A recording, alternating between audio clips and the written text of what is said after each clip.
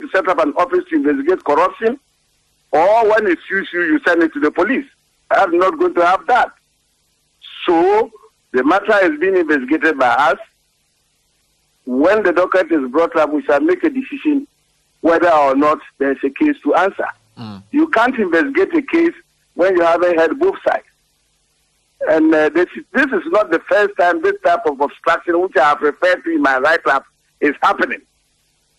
People choose to interfere with my corruption investigations when they think it doesn't suit them. But we have to do a professional work impartially.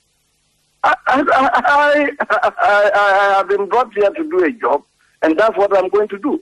So the answer is that we are investigating. So as far as you are concerned, the two of them are on bail. I was going to ask, as far as you are concerned, what was the status of the Mr. Bissue and his other colleague? Oh, Mr. Bissue is a public officer because he's also a presidential aide. The other one is a politically exposed person. The police doesn't deal with politically exposed persons. I deal with them. Yeah, I mean, in the context of investigation, you've spoken to them already. The graphic is reporting in other papers that he's been exonerated. So I'm saying that in terms of your investigation, what is the status? The statement he made won't come to me until the investigation is complete and the docket is forwarded. But I have the statements from both complainants and the suspects. So I'll be in a position to make a decision fairly and impartially.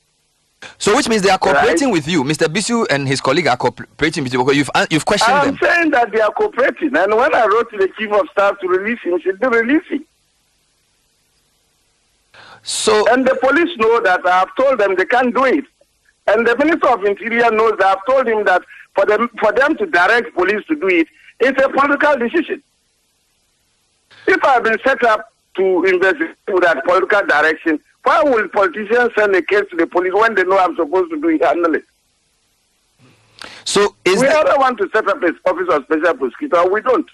So is this one of the things you refer to? Because in paragraph 2 of your letter last week, you quote, if you permit me, that there have been cases where... I won't make a comment on that. Because you said that... I am so experienced that if I don't step on a stone, I don't say things. No, I'm asking because this is directly related. I am not going to make a comment on that. I'm saying that whatever I have written means that I have evidence to support them. If you want to count this as one of them, I've told you I wrote to the Commissioner, the Director General CID, that it wasn't her jurisdiction. I've written to the Minister of Interior. I've copied the Presidency. I wrote to the Chief of Staff to release Bissue. Okay. Now, and I ask that treat crime as crime. I don't care who is involved. Brilliant. The CDD did a review of your work a few months ago and pointed out that the issue of parallel investigations could be one of the major hamstrings to your institution's ability to deliver. So this case appears to be one of the key examples, does it not? The point is, as far as I'm concerned, the police has no jurisdiction in the matter.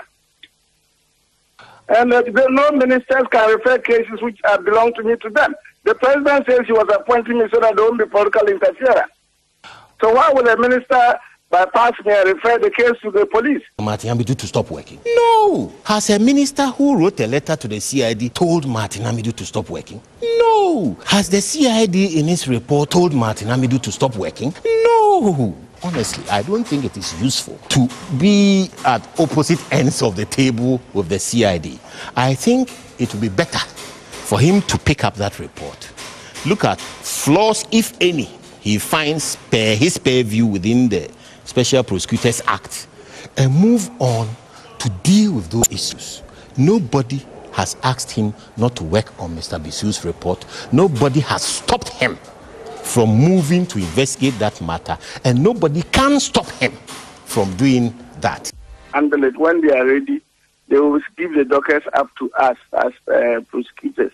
We will assess it and we will make a decision. And then I will see who will stop me. Okay, fair enough. Thank you. Yeah. Fair enough. Thank you for speaking to us, Mr. Martin Amidu.